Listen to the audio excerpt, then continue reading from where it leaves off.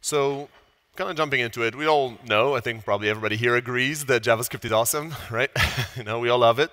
And we like to talk about how JavaScript has won, and it's the most popular language, and it's kind of out there by any metric, kind of growing faster than anything else. And there's a lot of reasons for it, right? There's a lot of goodness in it, and all sorts of core JavaScript traits. Some are just sort of scripting traits, and some are specific to JavaScript around, built-in memory management and native serialization with JSON, and the fact that it's naturally scalable. Various sort of great capabilities that help us be productive, right? Helps us run faster.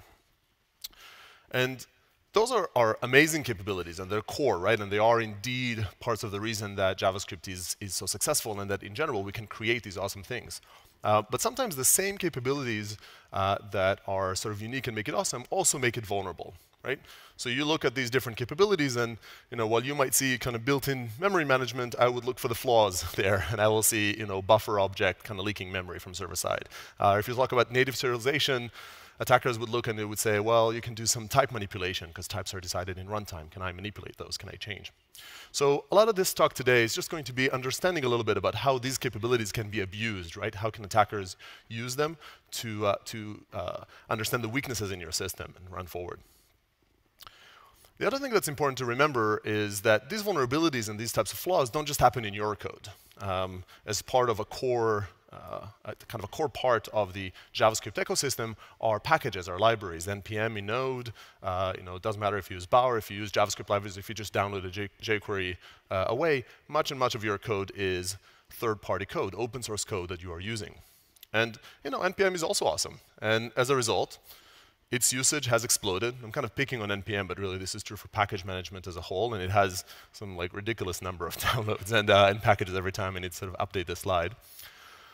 And the result is that a typical application, I will focus on Node, but this is increasingly the pattern in front-end JavaScript as well, has a ton of dependencies, hundreds, oftentimes thousands. One study put it at 350 on average. And it leads to the situation where this is your app, and this is your code. And this may seem like a negative slide, but it's actually not, right? You could create all that orange value by just writing that little purplish dot, orangish value. So it's a good thing, but it also is a risky one or a slightly frightening one from a security perspective. It gives an entirely different meaning to JavaScript has won. Definitely on the dependency metrics, JavaScript is also leading the charts. So with that context, when you think about security, it's also remember to understand that most of your app's code comes from npm, which also means that most of your app's vulnerabilities come from npm or come from these packages. So it's different sources that can lead into your system. This is not a theoretical problem. It's practical. Roughly 1 in 7, 1 in 8 packages in npm carries a known vulnerability. Doesn't mean that 14% of them are vulnerable, but the packages themselves use other packages that use other packages, and within that ecosystem, roughly 14% would bring in a vulnerability with them. And we see that pretty much every Node shop has those. And this risks Node apps, and this is kind of the focus that I talk about here. But when you talk about JavaScript, it's not limited to just Node. It's also true for front-end application. With jQuery has a very prevalent cross-site scripting vulnerability if you're using a specific component of it. In React, in Angular, with Browserify, with all of these components, you pull in npm packages, and again, the same concepts apply for Bower. And it also risks the Internet of Things. So there's a lot of chatter today about Mirai, about all these DDoS attacks, massive attacks that take down the internet that are built on these devices. Many of these devices run Node apps or very small, lightweight apps, and those could have vulnerabilities. So that's kind of setting the stage. And most of the time, I'm not going to spend in presentation. But what we're going to do is we're going to try and combine those two. And what we'll do is we'll look at real-world vulnerabilities in these npm packages. I find it more useful than fabricating an example. These are real packages with real vulnerabilities that you may actually be using. And it has a bit of a dual purpose. One aspect of it is to see the vulnerabilities and how can you kind of code to not have them. And on the other side, understand a little bit the security risks you might be pulling in through those packages. And we're going to focus on Node, but as I said, this is sort of applicable more broadly. So with that, let me switch out of this and introduce Goof. So this is a JavaScript talk. Clearly, it needs some surprise. I'm the first one to have a model view control like an MVC app in a JavaScript conference. And it allows you to do great things like a to-do list to say, call mom. And it has some Markdown support to emphasize important things, and just sort of some features. And it uses a bunch of packages on it. I'm going to use rtool. Snyk, it's on GitHub, by the way, and on snyk/goof, and you're welcome to clone this and play with this after and run those exploits yourselves. So we're going to use Snyk to test this application to try and find some of these vulnerabilities. Then I have some pre-opened tabs just in case it doesn't play ball as we go. So we will test our different repositories, and we will find our little vulnerable app here. And we'll see that Goof has a bunch of these vulnerable dependencies. So we're going to pick on that and expand. And I will kind of randomly choose a specific set, not randomly, but I've chosen a set of these and show a bunch of exploits. And there, each of these, there would be some explanation that says this is a vulnerable package, this is the vulnerability on it, and how it manifests. We're going to start with this one, with ST. Who here is familiar with ST? Not that many. It's a package written by Isaac from NPM. It's used to serve static resources, JS and CSS on our website, as well as our About page. And it serves static resources from the /public URL. So to attack ST is susceptible to a directory traversal vulnerability. And typically, you would read the advisor here, but you have me, so you don't need to. See if this font is big enough. So what happens is, if we have some aliases to spare any some typing, but if we go on and we do a curl and we fetch the about HTML page, we're switching to the terminal because the browser has all sorts of convenience features around normalization, things like that, that kind of get in the way of attackers. So we can get the about page through here as well. And as an attacker, if I know or I suspect there's a directory traversal attack, then the first thing I'm going to do is try to break out of the static file folder. These are components that are supposed to serve a set of static resources, but you don't want them to serve more than those resources. So I will put a ///////. And if I do that, I will get nothing, actually. So if you kind of scroll up, you will see that I just got redirected to the home page of it because ST is a smart package and it has a security control on it. It's not that it didn't think about security. It just omitted something. There's another way that I can represent a dot in a URL, which is dot URL encoding. So I can do %2e, %2e, %2e, %2e, and that would get me all the way up to the root, and I can do as many of those that I want. And then I might want to add some sensitive files, say like an etc passwd, and voila, I get the etc passwd. So, OK, so this is we're just getting started. Simple vulnerability, and sort of prevalent enough. So we're getting warmed up. We're going to go from simple to complex, right? A vulnerability, at its core, the vulnerability that ST had here, and this is a common vulnerability we see around, is just not dealing with encoding. So you have to think about the different ways that a character can get represented in your system. So this was on the URL side. So we showed a bit of a URL encoding vulnerability. But let's look at another one in marked, which is more in the HTML side. So who here is familiar with marked? A few more hands. So marked is one of the more popular markdown parsing libraries out there, and it gets about 2 million downloads a month. It's quite prevalent, and we use it to sort of do that, emphasize beer and things like that in our system. Now we know that it's susceptible to a cross-site scripting vulnerability. So what's the first thing we're going to do? Yeah, an alert script. So we're going to try to do something like this. We'll say alert1/script. And we'll try to do this because Markdown, oftentimes, many of these packages, including marked, actually support some HTML snippets in there as well.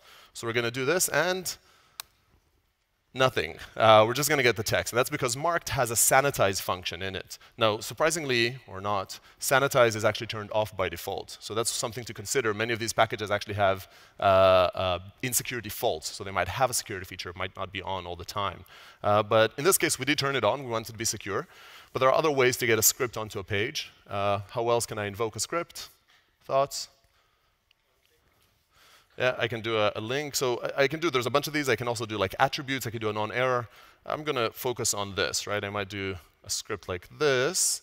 So I'm still within Markdown, and I will do an alert1. And then what happens here if I do this? No. Nothing, because marked catches this. And again, the sanitize function is quite comprehensive. In fact, it is fully spec compliant. So even if I try to get fancy here, and I will try to use an HTML entity. So HTML entity is kind of the HTML little sister version of URL encoding, or maybe the other way around. And I will represent this colon with a ampersand and a hash, and I think it's a 51. And also from kind of past experience, I know that I also need to encode this thing to, I think, a 40. Let me sort of cheat here a little bit. Oh, sorry, this is 41, and the other one needed to be 58. And these are just sort of ASCII representations, just numeric representations of this character. And if I do this, I'm now evading some of the security controls. And if I do this, I get nothing. So again, like, security controls can be pretty tricky. And this is, on the HTML side, something that's important to understand is Market is actually fully spec compliant, and it catches these things, and there's no known exploits that are not spec compliant. But browsers, not so much. So browsers tend to be very tolerant towards HTML mistakes. And if I come here, say, after this 8, and I say, I'm just going to zoom in further, and I add the word this. So the browser sort of sees, well, you know, you said an ampersand, and you had like the hash mark, and you had 58. You didn't go all the way, but I kind of know what you mean. You know, I think you mean a colon. And they would pull a colon there, and then the remainder of that is just script. And this is a valid thing to call in script, and I get a link here, and we got our alert. So vulnerability number 2. OK, so kind of first lesson from those components, you know, one is just, again, think about the different encodings, and there's the URL side of it, and there's the HTML side of it. Let's get fancier. So in both of those cases, we talked about encoding vulnerabilities, but there are other properties of JavaScript. One of JavaScript's kind of bigger claims to fame is that it's naturally scalable. Right? It is event-driven, so it doesn't require a thread for processing every incoming request. And it also means that it's a bit of a point of fragility, because if one of those threads, if there is an action on the thread that makes the thread take a long time, some algorithm, some infinite loop, like the wild truth that Jake showed before, right? If you had the wrong conditions, you get those prompts in the browser that says this script is running for too long, or you might take down a thread on the server. And because JavaScript is naturally scalable, even high-scale production systems have a relatively small number of threads. So it can quickly lead to a denial of service vulnerabilities. Now, the most prevalent type of algorithm that we run, although we don't think about it that way often, is a regular expression. It's an algorithm. It runs. And depending on how you write the algorithm, but almost always true to an extent, the time it takes to calculate or sort of apply a regular expression is non-linear to the length of the input string. Now, that linearity may be hard or may be low, so depending on your regular expression. Let me kind of switch back to the slides a moment and show you a bit of an example of this. An aptly named problem in regular expression referred to as catastrophic backtracking. So you look at this regular expression, and it seems pretty simple, right? It's just sort of A, B, C, D, E, and you could have like more of the C occurrences, and then maybe a wildcard. But what happens here is the regular expressions are very stubborn. They try to match. So if you give them a pattern, if you give them a methodology where they can almost match, like almost get there, but not quite, they will backtrack, and they will try to figure out another path.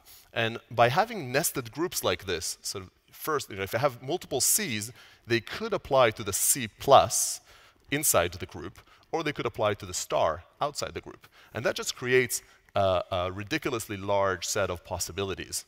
And most regular expression engines, including the ones in JavaScript, would just try them all. And as a result, you can see that by just having this fairly short string there, I don't know, that's like 30-ish characters, I can make calculating this regex take a second, and then every character I add would double that amount of time. And this is on a sample machine, but it's definitely a lot of time. So Moment, a very popular package, has recently had this vulnerability. I don't have an easy demo on that one, but another package that's very popular that had it is MS. And MS is used for, do I have it here? Yeah. MS is used for calculating milliseconds, or a timestamp into milliseconds. So we can say, call mom in 2 days, and it would calculate those 2 days to say, this is the number of time milliseconds, so I can set a reminder. So MS has this vulnerability a little bit less extremely. So it also has a regular expression denial of service vulnerability, but it's not quite as extreme. So what we're going to do is, first of all, we are going to, again, kind of make this call mom in 20 minutes, and I'm going to use HTTP or HTTPy, which is the same as a curl, just like with some syntax highlighting. And it goes on. If I go back to my application, I will see that I added a little bit of a record here. But what we will do is we will try to give it an especially long string. So, and again, I'm just going to cheat because I have it just to spare myself some timing here. And what we'll do here is we will print 60,000 fives as the duration. And then we're going to add another twist, which is we're going to swap the last character here, instead of being an S, to an A. So it almost matches, but doesn't quite. And when I do this, it takes a long time to respond. Now, it takes a long time to respond. It's not a problem. But the problem is that in the meantime, my application here is unresponsive. So in this case, I have a single thread, and this is just taking out one Heroku dyno here.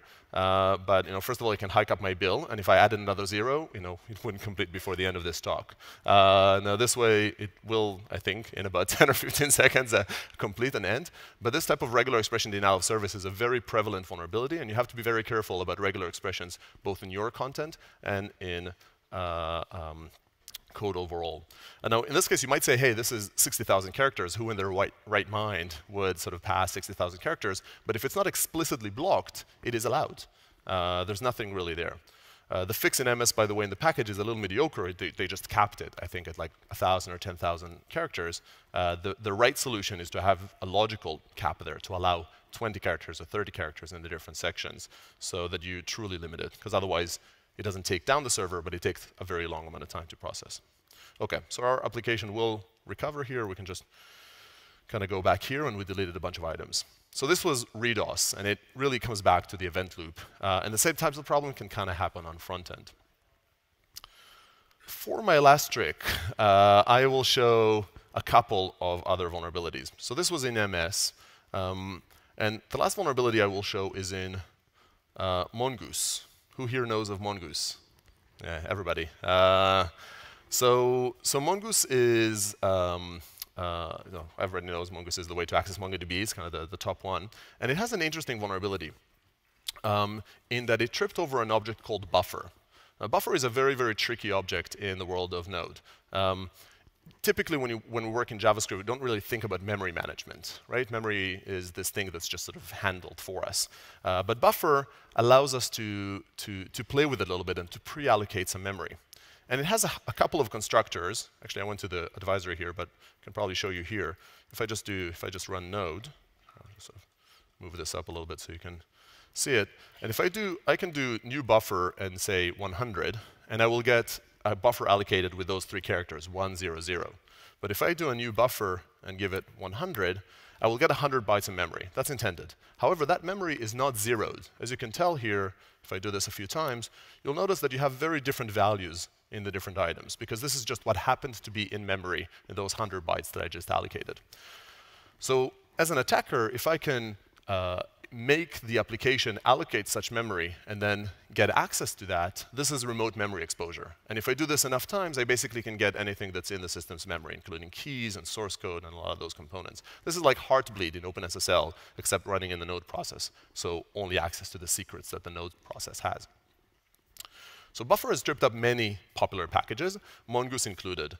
And for us, we have a little bit of a simple schema here that allows us to, we use buffer as the content field, and so we can have images and other uploads. And Mongoose indeed had a vulnerability where it did not enforce the right type that goes into the component. So what we're going to do to exploit this is, first again, we're going to move to the browser. So we've already seen that we can do a curl command to invoke an item. But what we will do is, our application, like many Node applications, also supports another form of input, which is JSON. So I can do echo with, instead of a form field of content, a JSON parameter of content, and say, fix the bike. And if I do this, then if I go back to my application, I will see that we've indeed added an item that says fix the bike. But because this is JSON, I now have the ability to modify it a little bit. And instead of saying fix the bike, I can say 800, like this, which would give me 800 as a string. Or, because this is just naturally serializable, I can say 800, like this. When this gets serialized in the application, it allocates 800 bytes. And that memory is now a to-do item that's exposed to me. And if I look here, I will see just like a bunch of binary components. If I just do this enough, then it depends on every demo I get something different, but you might see some snippets of text and source code. Kind of need to trust me here that if you run this enough and you do a loop, you just sort of extract those. Of course, as an attacker, you would kind of clean up after you. You would delete these items right after.